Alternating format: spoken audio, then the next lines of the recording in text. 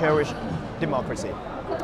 But at this moment, what makes me feel really sad about the city is that some people, they just don't have the courage to fight back.